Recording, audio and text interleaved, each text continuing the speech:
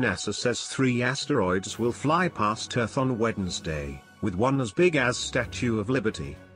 3 asteroids will fly past the Earth on Wednesday at a relatively close, albeit safe, distance, with one of them measuring about the same size as the Statue of Liberty. Data from NASA's Center for Near-Earth Studies, CNEOS, shows the first space rock to make a close approach tomorrow, dubbed 2020 TD, will come within around 4.5 million miles of our planet at 10:14 a.m. ET on October 14 while traveling at around 32,00 miles per hour.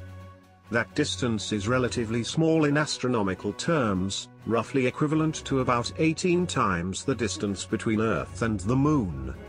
2020 TD was first spotted in September this year, and observations indicate that the object measures 35 to 79 meters, 114 to 259 feet, in diameter. At the upper limit of the asteroid's size estimate, the object would be about as tall as California's giant sequoia trees, which can grow to heights of around 250 feet. The second asteroid, known as 2020 TO2, to pass Earth on Wednesday is somewhat smaller, measuring up to 30 meters, 98 feet, in diameter.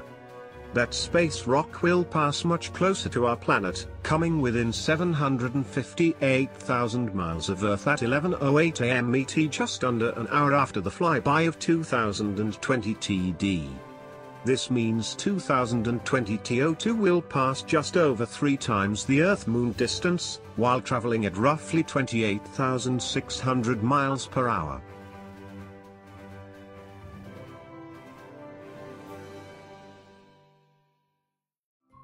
Thank you for watching.